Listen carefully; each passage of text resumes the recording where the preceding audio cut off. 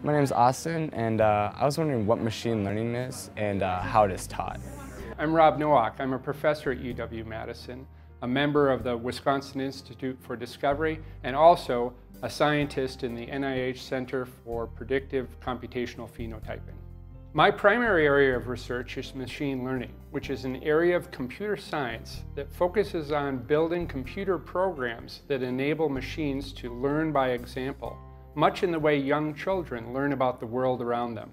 A young child can learn to distinguish between apples and oranges by showing her many examples.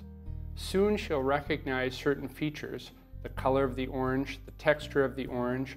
Apples tend to be green or red, and they're shiny and often have a stem. Machines can be taught to tell apples and oranges apart in much the same way.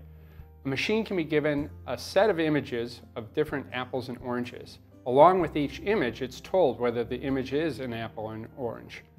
Then the machine can automatically extract features from these images, like the color, shape, and texture.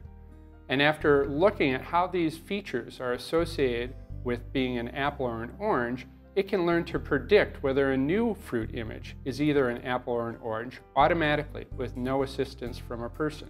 Here at the Center for Predictive Computational Phenotyping, we're using machine learning to understand diseases like cancer. Many diseases are related to abnormal levels of gene activity. The gene activity levels are features that a machine can use to distinguish between healthy and disease cases. Because there are thousands of genes, it's difficult for a person, even an expert scientist, to figure out which genes are really most important for a disease. Machines, on the other hand, can look at thousands of genes at a time. They have no trouble doing that.